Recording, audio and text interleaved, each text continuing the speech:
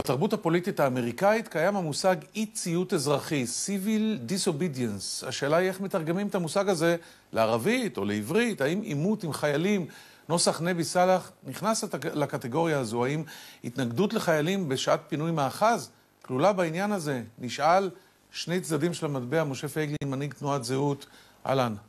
שלום, שלום. למיה בנגל, יועצת תקשורת, שעובדת היום עם שוברים שתיקה, שלום. אהלן. משה, אתה הרי בזמנו התרלת פה, עוד לפני שהבנו את המושג להטריל, אתה התרלת מדינה שלמה בהפגנות נגד אוסלו, בעיקר נדמה לי היה חסימות כבישים, נכון? היה לי הכבוד לעצור את התנועה בכל המדינה באוגוסט 95. וסיפורים ומשפטים, עניינים היום. נידונתי במשפט המרדה, לא פחות. המרדה, וגם נדמה לי שגם לא התמרדת נגד העובדה ששפטו אותך. לא, אני הודיתי בכל העובדות, בשמחה. אז היום בגילך ובמעמדך, מה אתה חושב על הסוגיה שהצגתי?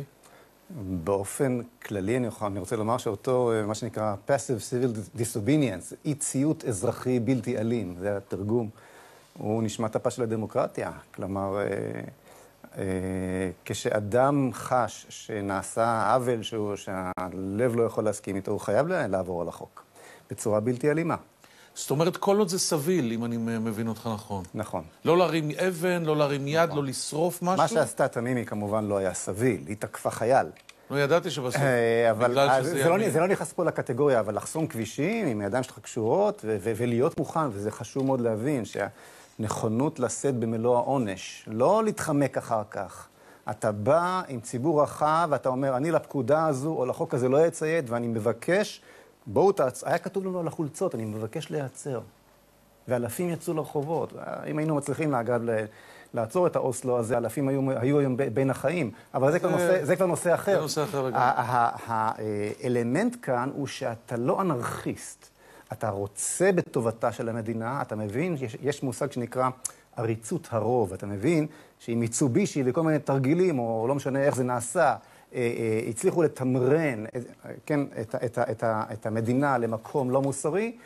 אתה מצד אחד לא מציית, ומצד שני שומר על המדינה בכך שאתה מוכן לקבל את העונש, לכן אתה לא אנרכיסט. אתה לא שובר את המסגרת? בדיוק. מאיה. ההבדל הוא מאוד משמעותי בין מה שנמצא בקו הירוק, לצורך העניין. מדינת ישראל היא מדינה דמוקרטית. אין חוקה, אבל היא מדינה דמוקרטית, ולכן אני מסכימה איתו לגמרי שזו ערכאה לגיטימית לחלוטין. אבל הוא אמר את זה בפירוש, הוא אמר שזה בדמוקרטיה. עכשיו בואו רגע נעבור לשטחים, ושם אין דמוקרטיה.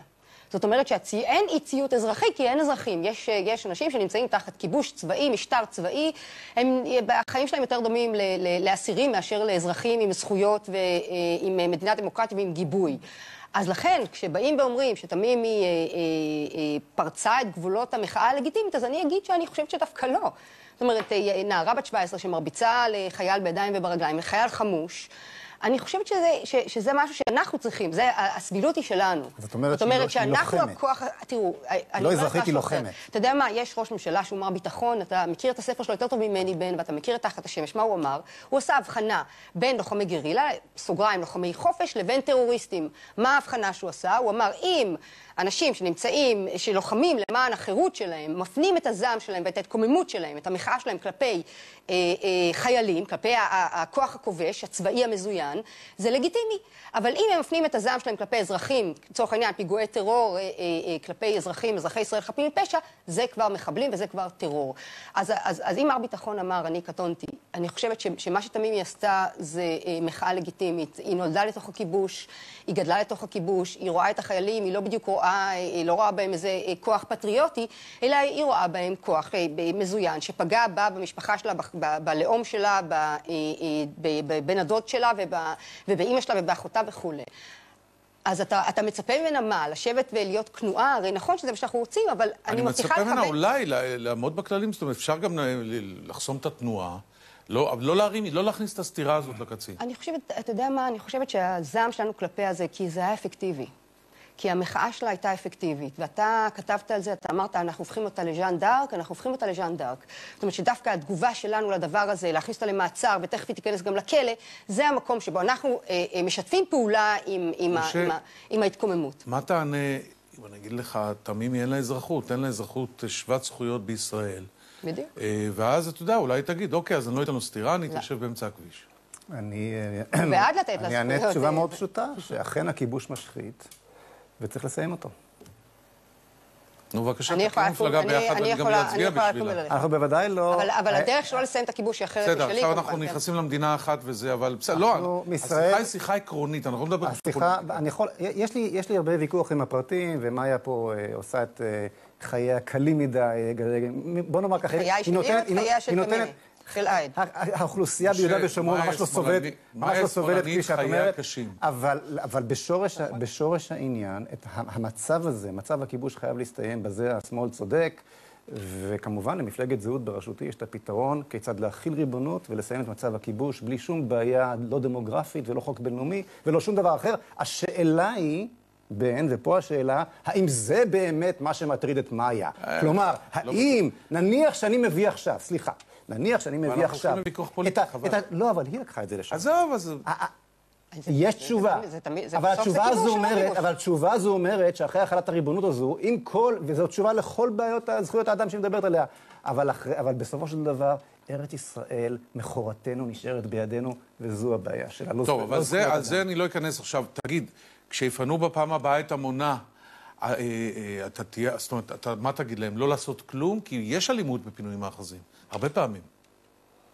תראה, אני את המשחק הזה פחות או יותר גמרתי לשחק אז בימי זו ארצנו. כל סיפורי הנערים שרצים קצת להתכתש עם החיילים לפני הפינויים הללו, זה סוג של מלחמת מאסף לילד. אתה רואה שהמבוגרים של המתנחלים כבר לא שם, כי אף אחד כבר לא מאמין בדבר הזה.